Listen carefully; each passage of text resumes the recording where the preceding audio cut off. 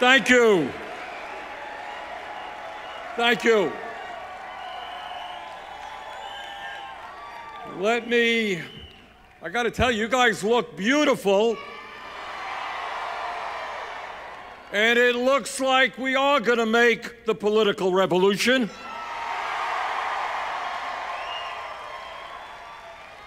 I want to thank National Nurses United. Thank you for being one of the great unions in our country. And thank you for being the backbone of our healthcare system. Thank you. And I want to thank Roseanne DeMoro. This woman never stops.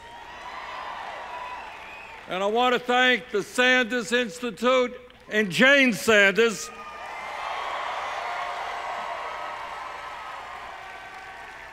All of whom worked so hard to put on this extraordinary conference. Now, on a personal note, I want to thank many, many of you for your work on our presidential campaign.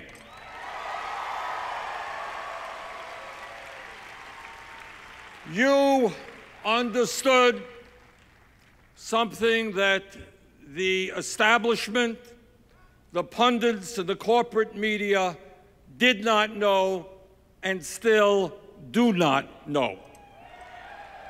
And that is that the American people are profoundly sick and tired of establishment politics and establishment economics.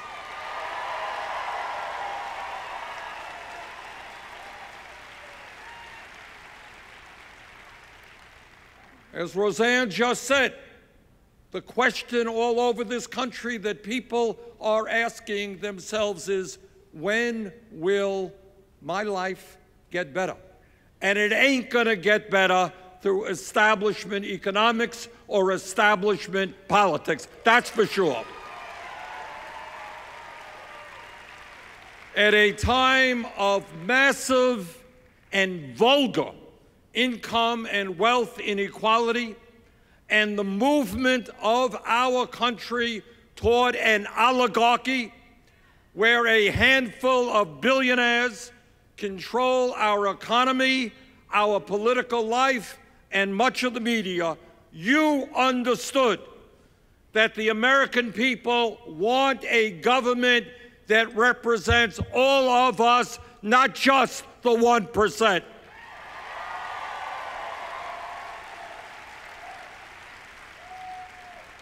And that's what all of us are fighting for, and I thank you very much for all that you have done, are doing, and will do. And by the way, Jane and I just returned from the UK the other day. And I want to tell you what you already know, is that the movement for economic, social, racial, and environmental justice is not just growing here in the US, it is growing worldwide.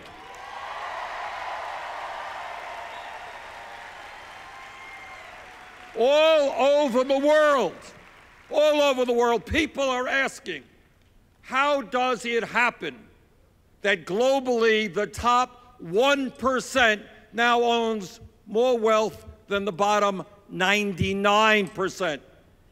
How does it happen that the 8 wealthiest people on this planet own more wealth than the bottom half of the world's population, 3.4 billion people? And just the other day,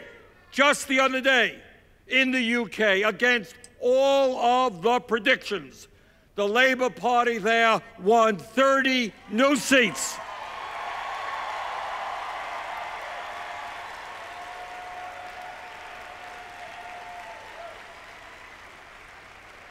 And they won those seats not by moving to the right, not by becoming more conciliatory. They won those seats by standing up to the ruling class of the UK.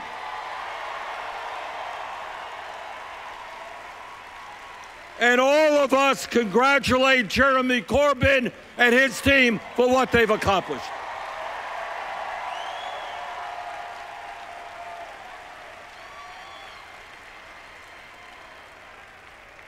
This evening, what I want to do is give you, as I see it, some good news. I want to be honest and tell you about the bad news that I see, but I'm going to conclude with very good news. Now, the good news is that together, because of the grassroots efforts of millions of Americans from coast to coast, taking on the entire political establishment, our campaign was able to win 22 states in the Democratic primary, over 13 million votes,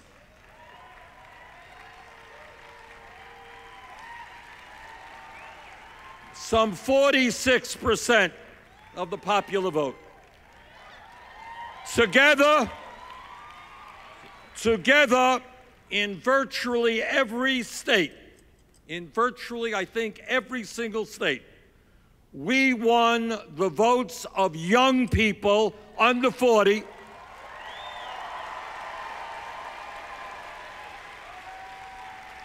young people who are black and white and Latino and Asian American and Native American.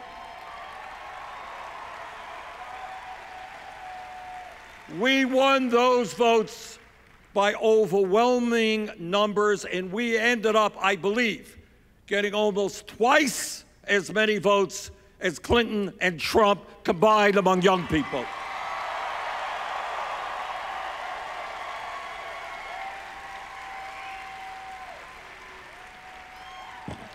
And what that means, and please do not forget this, is that our ideas and our progressive vision, we are the future of this country.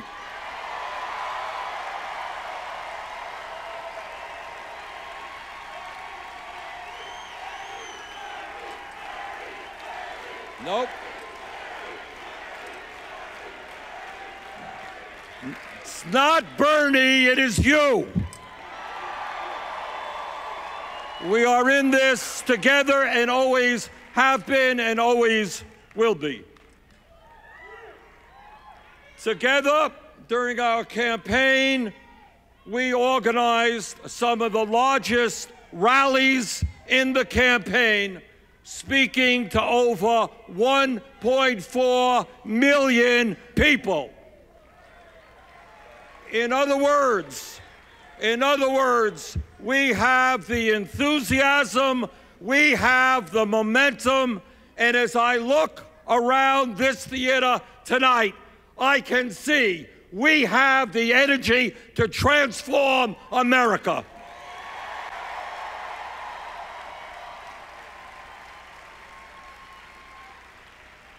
And this is what else we have accomplished. After the campaign, we helped write the most progressive political platform of any party in American history. Together, we transformed campaign finance in this country and showed the world you don't need Wall Street and corporate money to run an effective campaign.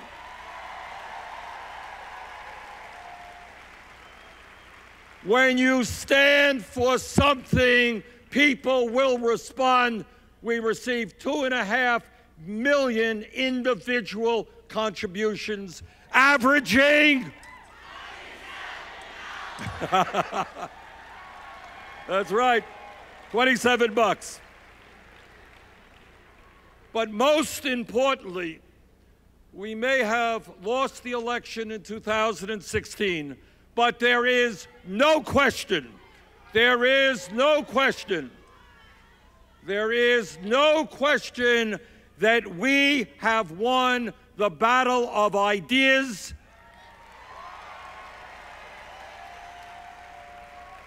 And we are continuing to win that battle, and that is, brothers and sisters, no small thing.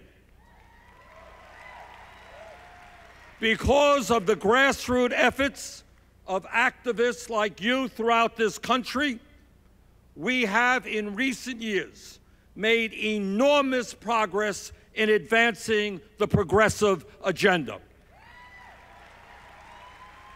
And I want all of you, sometimes what we all do is we look at today and we say, well, that's kind of the way it always was. That's not the case.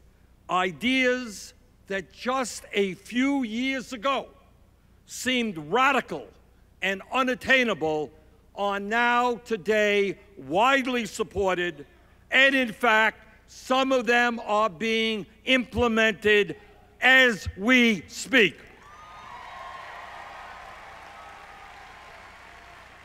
And I want you to appreciate what together we have accomplished. Don't take this for granted. 5 years ago, not a long time ago, with a federal minimum wage of $7.25 an hour, a starvation wage.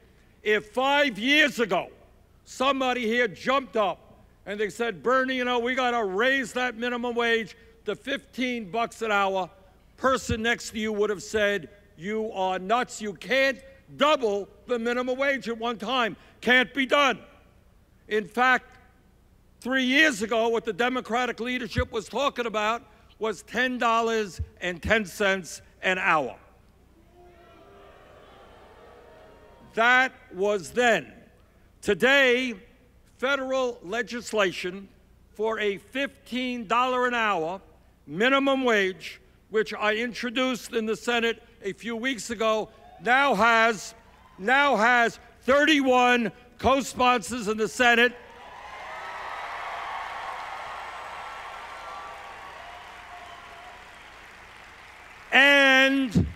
And 155 co-sponsors in the House of Representatives.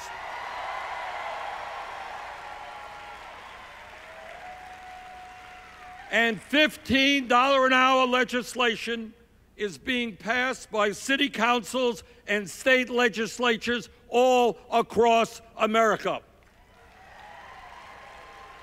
My understanding is that right here in the state of Illinois, a $15 an hour minimum wage bill is on the governor's desk.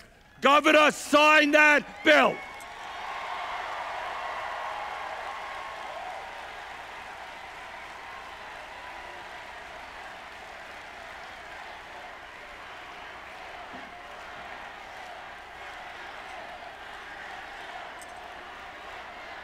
All over in Illinois and all over this country, the working people of this nation need a raise. And what we are saying as loudly and clearly as we can is that if you work 40 or 50 hours a week, you should not be living in poverty.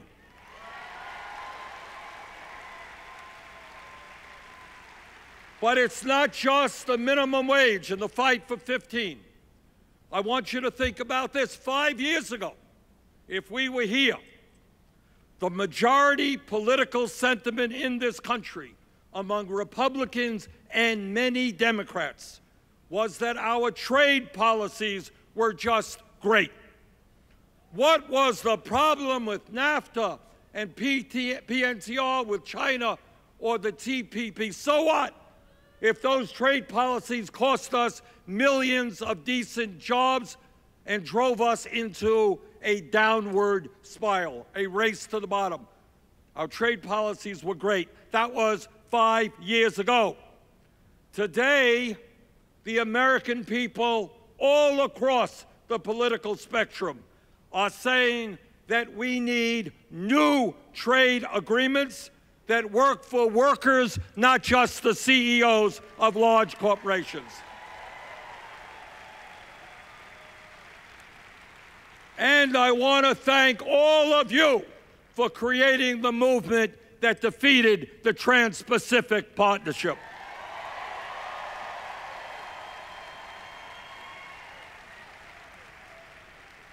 But it's not just trade that we've had an impact on.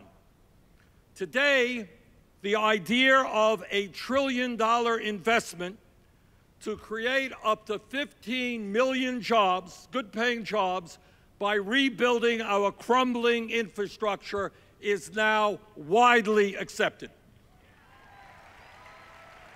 Just 3 years ago, not even 5 years ago, 3 years ago, I proposed a $1 trillion investment, got virtually no support, had to cut it in half.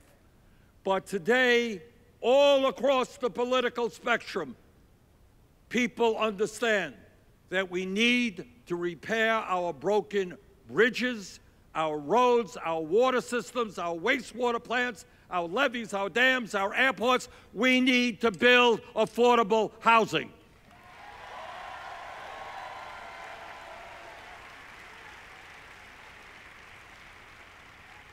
Five years ago, you talked about paid family and medical leave. People didn't even know what you were talking about. But today, not only is support growing for paid family and medical leave, but the very radical concept that women in the year 2017 should not be paid 79 cents on the dollar, that we need equal pay for equal work, that's also growing.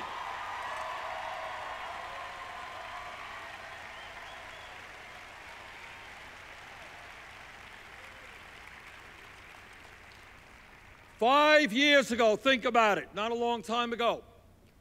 5 years ago, there was almost no discussion about making public colleges and universities tuition free. Today, all across this country, people understand that in a highly competitive global economy, it is insane that hundreds of thousands of bright young people cannot afford to go to college, and that many of you have left school deeply, deeply in debt.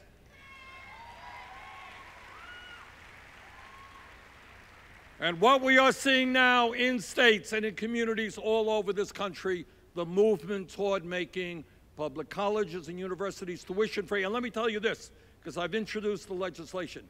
Next fall, on college campuses all over this country, you're going to see young people stand up and tell the establishment, we're not leaving school $100,000 in debt.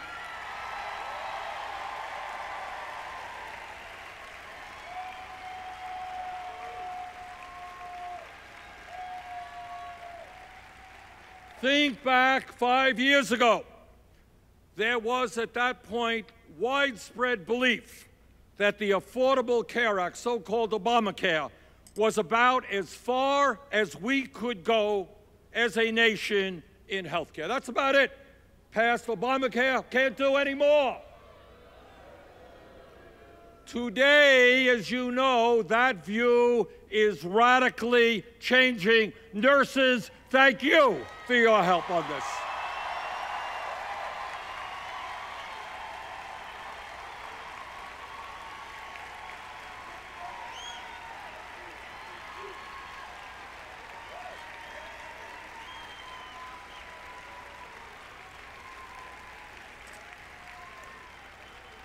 Today, all over our country, the American people understand that there is something profoundly wrong when we remain the only major country on earth not to guarantee health care to all people as a right, not a privilege.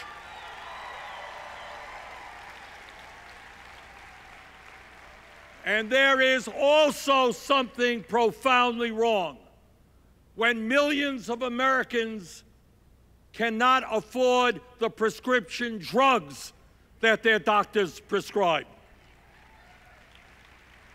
And what the American people from coast to coast are catching on to is the function of health care is to provide quality care to all people, not to make billions in profits for the insurance companies or the drug companies.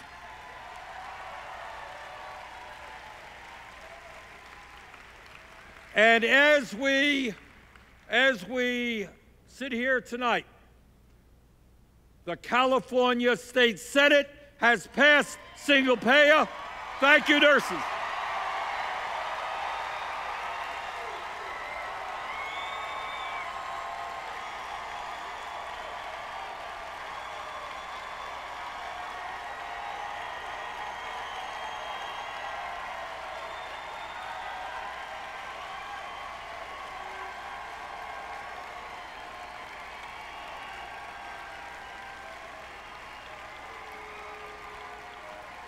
And now it's up to the California House and the governor to do the right thing and help us transform health care in this country by leading the way.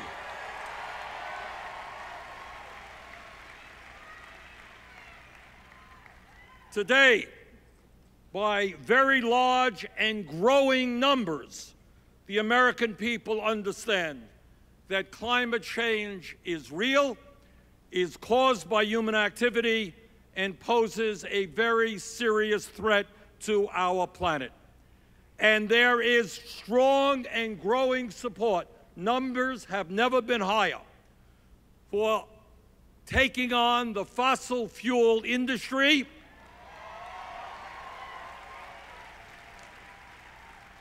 and for moving our energy system to sustainable energy and energy efficiency.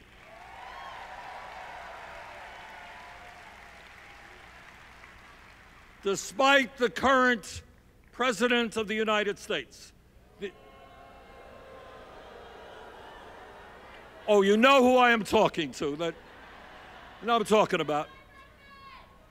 The American people, whatever Trump may think, or is usually the case, not think. The American people understand that we have a moral responsibility to leave this planet healthy and habitable for our children and for our grandchildren.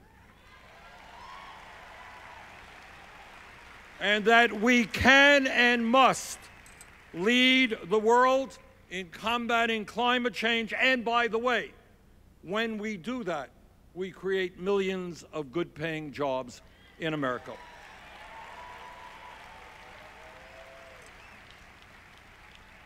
Further, again, by overwhelming numbers, and you have to understand this, by overwhelming numbers, the American people support comprehensive immigration reform and a path toward citizenship.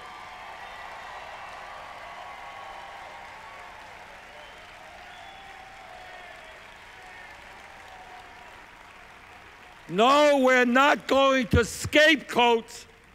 We're not going to scapegoat the undocumented in this country. They are hardworking, honest people, and we're going to work with them to create a path toward citizenship.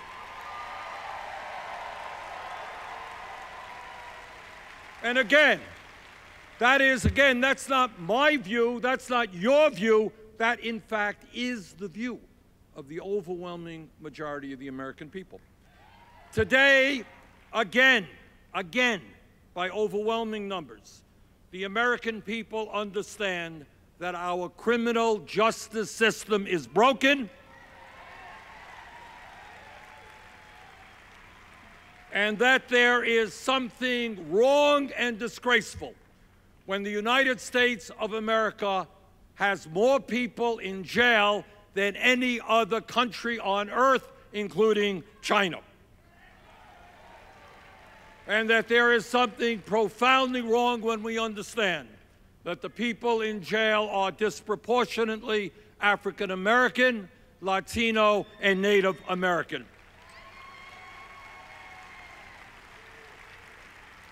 The American people, including a growing number of conservatives, understand that it is absurd, that it is crazy, that we spend over $80 billion a year to lock up over 2 million of our fellow Americans. And all across the political spectrum, including conservatives, there is a growing belief that it makes a lot more sense for our young people to invest in jobs and education, not jails and incarceration.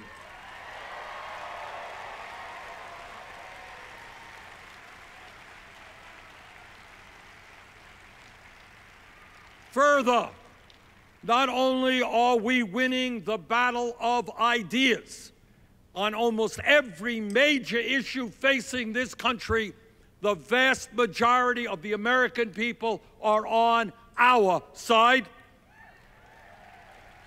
But not only are we winning the battle of ideas, we are seeing more and more progressives becoming involved in the political process, running for office, and winning office.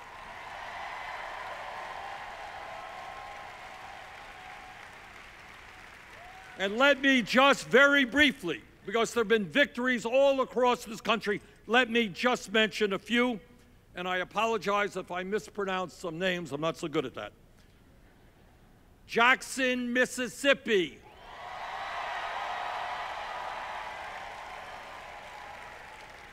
Let me repeat that in case you didn't get it right. Jackson, Mississippi has a new mayor, Mayor Lumumba.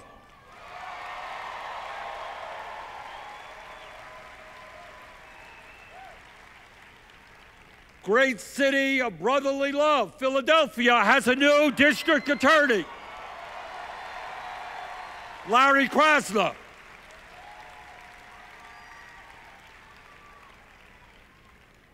Christine Pellegrino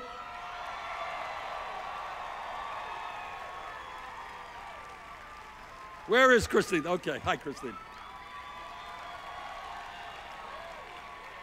Christine won a landslide victory for the New York State Assembly in a district that had overwhelmingly gone for Donald Trump.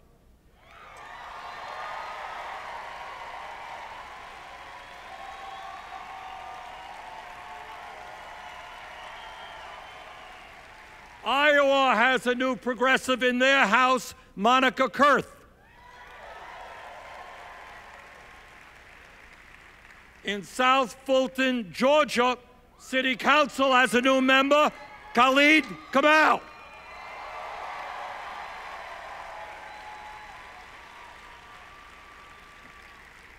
Andrea Jenkins, Minneapolis City Council. Julia Pacenda, Minneapolis City Council, 2 members. John Courage, San Antonio City Council. Stephanie Hansen, Delaware State Senate.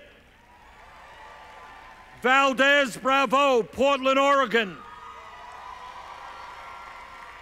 Rita Moore, Oregon School Board. Natalie Vowell, St. Louis Board of Education.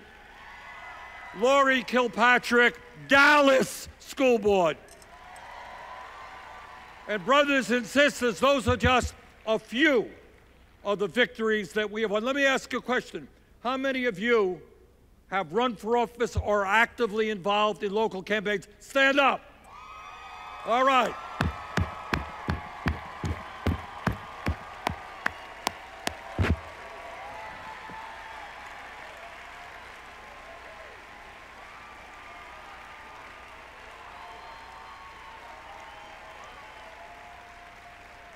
Brothers and sisters, this is the political revolution.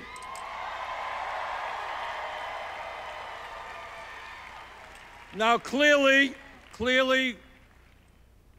Our progressives have not won in every election they contested. We have lost some tough races in Montana, in Kansas, and in Nebraska. But what we showed is that even in these very, very red states, strong progressives could do far, far better than anyone imagined, and that with proper organization and financial resources, we can win in any district in the United States of America.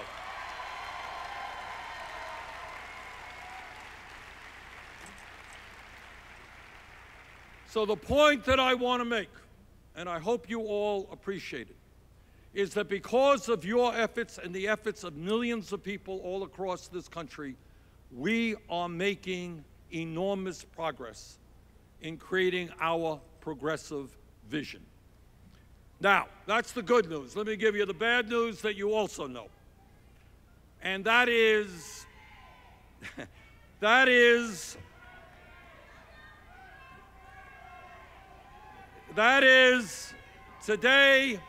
today in the White House, we have perhaps the worst and most dangerous president in the history of our country. And we also have, not to be forgotten, extreme right-wing leadership in the U.S. House and the U.S. Senate. Now, what I find particularly disgraceful about Trump is not just his reactionary economic, environmental, and social policies, or the fact that he lies all the time. What I find beyond belief is his incredible hypocrisy. This is a man who ran for president telling the people of this country that he was going to stand up for the working class, that he was going to stand up to the political and economic establishment. And then, once he got elected, and without a second's hesitation, he brings more billionaires into his administration than any president in history.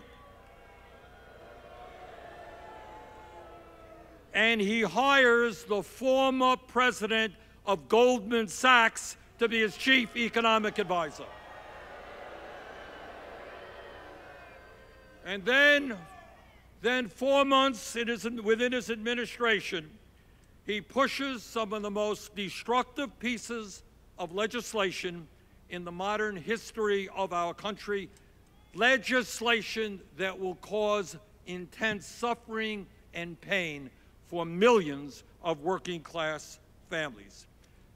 Mr. Trump, do not tell us that you are a friend of the working class when you propose to throw 23 million Americans off of health care.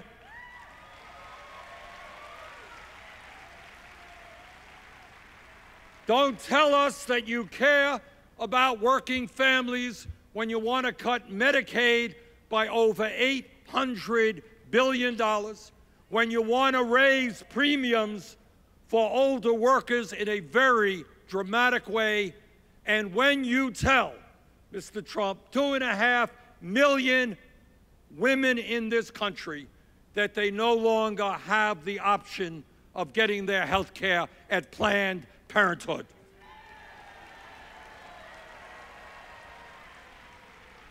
President Trump, spare us the lies and the hypocrisy. Don't tell us that you are a friend of working families when you propose devastating cuts to Head Start, child care, public education, when you make it harder for working class kids to get a college education because of massive cuts in the Pell Grant program. Don't tell us that you support workers when you propose massive cuts in nutrition programs, including the WIC program designed for low-income pregnant women and their newborn babies.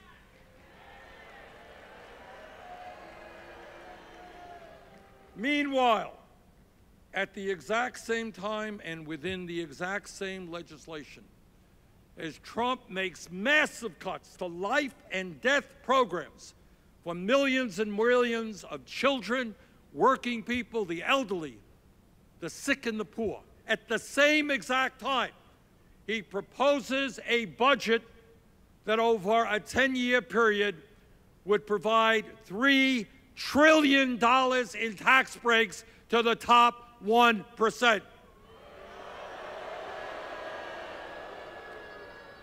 Trump's budget is the most massive transfer of wealth from working people to the billionaire class that we have ever seen in this country.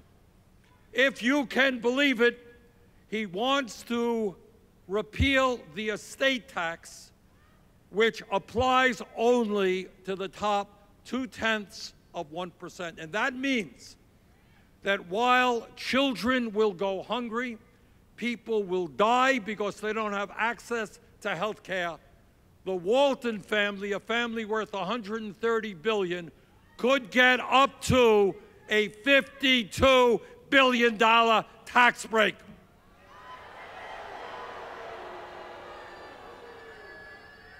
What kind of morality is that when you take from the most vulnerable people in this country to give to the very, very richest? And Mr. Trump, we say to you tonight, you are not going to get away with that absurd set of priorities.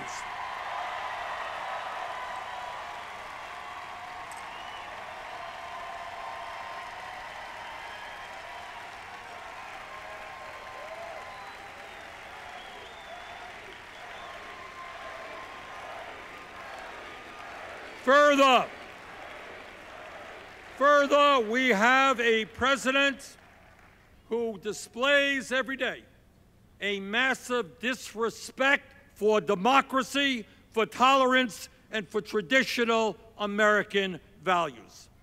His unprecedented attack against the media is nothing less than an effort to intimidate those who would criticize him and to undermine respect for dissent and a free press. His attacks against the judiciary seek to diminish the separation of powers that our Constitution outlined. The degree to which he tells blatant lies is unprecedented for an American president, and his outrageous claim that up to 5 million people in the last election voted illegally is nothing less than an attempt to tell Republican governors all across this country to accelerate their efforts to suppress the vote.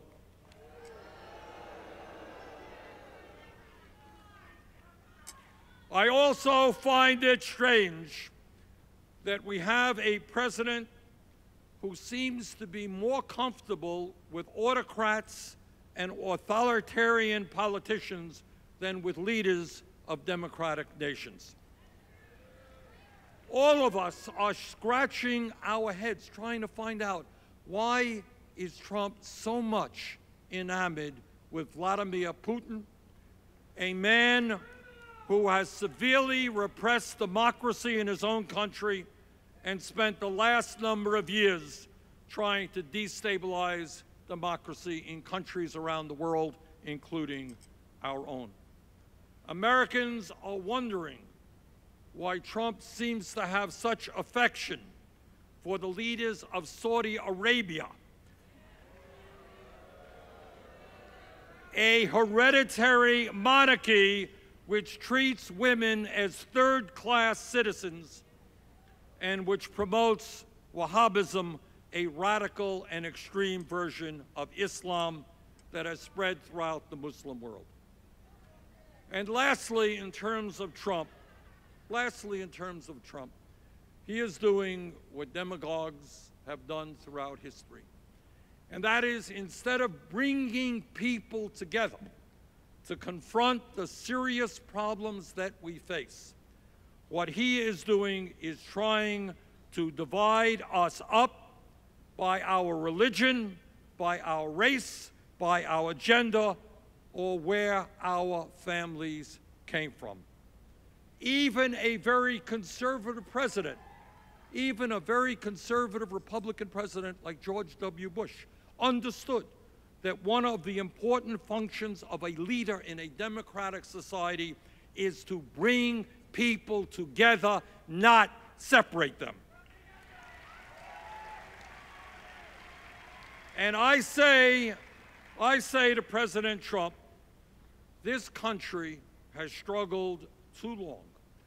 Too many people have fought, too many people have died, too many people have been beaten, too many people have gone to jail in the fights against racism, sexism, xenophobia, and homophobia. Mr. Trump, we are not going backwards, we are going forwards.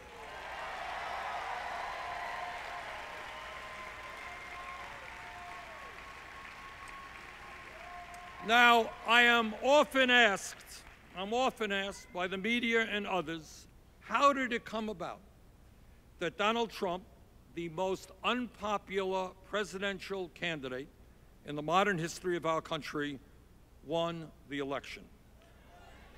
And my answer is,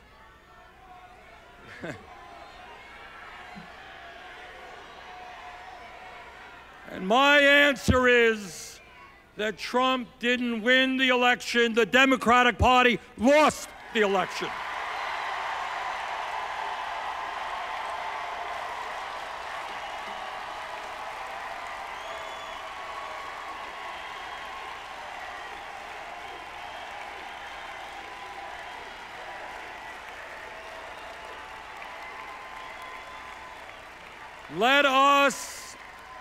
Let us be very, very clear. The current model and the current strategy of the Democratic Party is an absolute failure.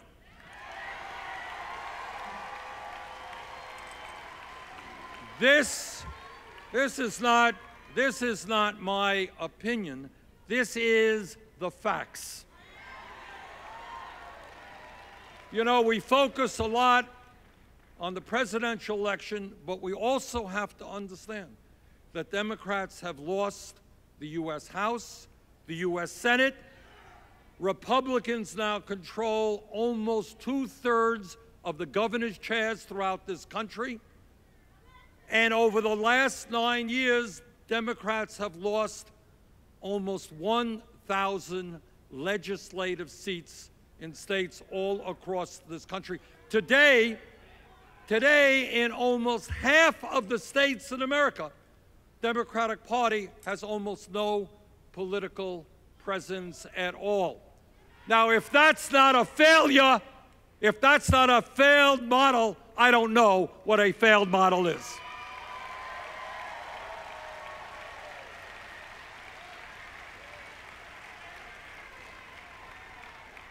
The Democratic Party needs fundamental change. Fundamental change. What it needs is to open up its doors to working people and young people and all people who are prepared to fight for social and economic justice. The Democratic Party must finally understand which side it is on.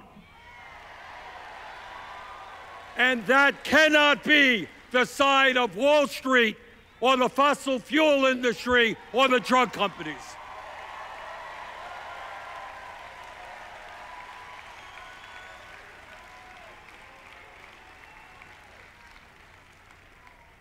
Brothers and sisters, these are difficult times and pivotal moments in American history, and I am more than aware of the political obstacles that we face. I understand very well the nature of our corrupt political system, which, as a result of Citizens United, allows billionaires like the Koch brothers to spend unlimited amounts of money. Allows them and their billionaire friends to spend hundreds of millions of dollars in an election on ugly 30-second ads that try to undermine the honesty and integrity of progressive campaigns.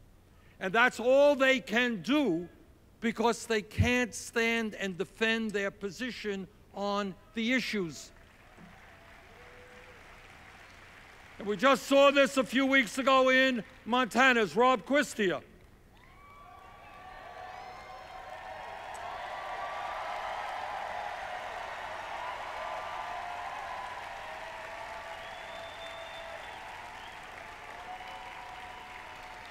And what happened to Rob is going to continue to happen. What happened to Rob is he did a great job raising money from small individual contributions. I think it was $25 a contribution. Fantastic. Raised over $5–6 million.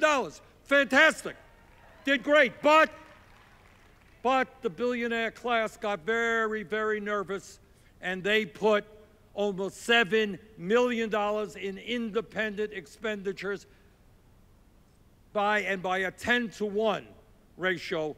Their independent expenditures outspent Rob's, and he lost that election. Now, I also understand that corporate media is not particularly interested in our issues, the issues that impact working families, but very often they prefer 6-second sound bites and endless discussion about political gossip. In fact, in the last presidential election, there was less discussion about the real issues impacting the American people than in any election in American history. And I also understand that over 90% of talk radio is right-wing or extreme right-wing. I got all of that. I know that. That's what we're up against. And we're also have to deal with the fact that the American people are today extremely demoralized, that we have the lowest voter turnout of any major country on earth, and I am more than aware that Republican governors all across this country are working overtime to suppress the vote, to make it harder for people of color, poor people, old people, young people to vote. That is what we are facing today. And that is a lot of obstacles. But this is what I also know. I also know something about American history. And I know that 150 years ago in this country, working people had no rights. They were treated like animals. They were forced to work 12, 14 hours a day. Children of 10, 11 years of age were working in factories and losing their fingers. Kids were working in fields. And workers 150 years ago stood up with tremendous opposition against them.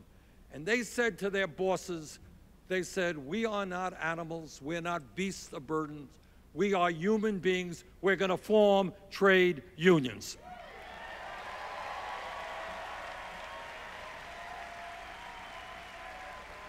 And I thank the American trade union movement for all they have done. And my pledge to you is we will pass legislation making it easier for workers to form unions.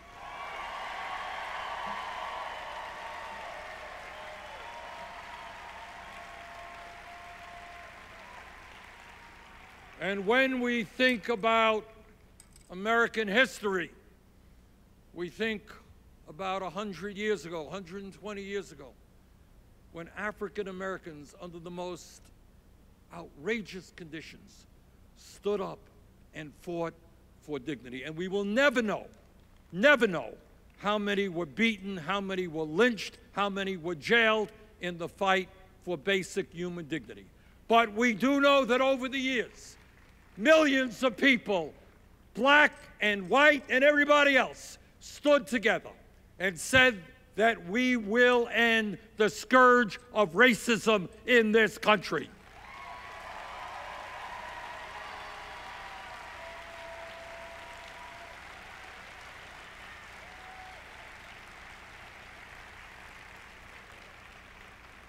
And many of the children don't know this, but 100 years ago today, women in America did not have the right to vote, did not have the right to do the jobs or get the education they wanted to have. 100 years ago, no time at all. But women stood up. They went on hunger strikes. They went to jail. And they said, women in America, and they stood with their male allies, they said, women in America will not continue to be second-class citizens.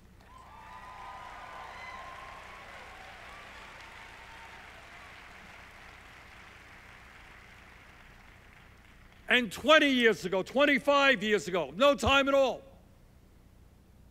people who were gay, who were public with their sexuality, were humiliated, were beaten, but the gay community and their straight allies, against incredible pressure, stood up and said that in the United States of America, people will have the right to love whomever they want, regardless of their gender.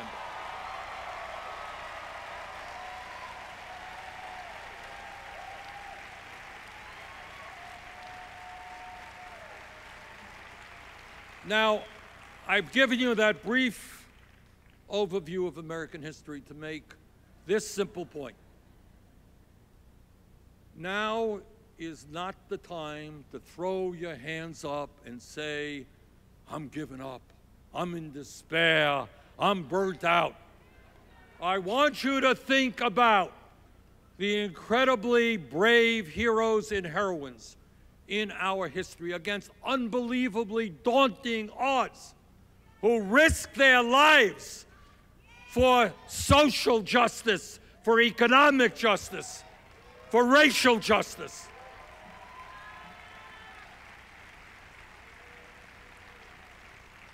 Now, the fight that we are engaged in now is a tough one, no question about it.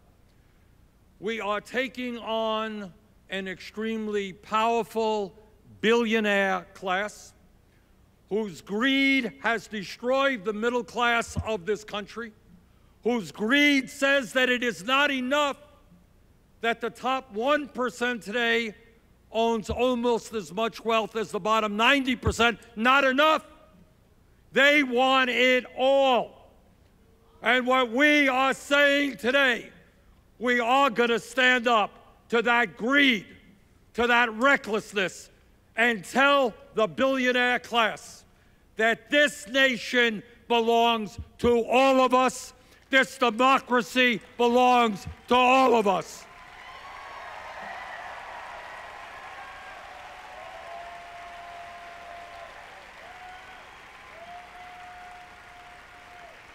And when we stand together and not allow demagogues to divide us up by the color of our skin or the country we came from, or our sexual orientation, or our gender, when we stand together, there is nothing that will stop us. Thank you all very much.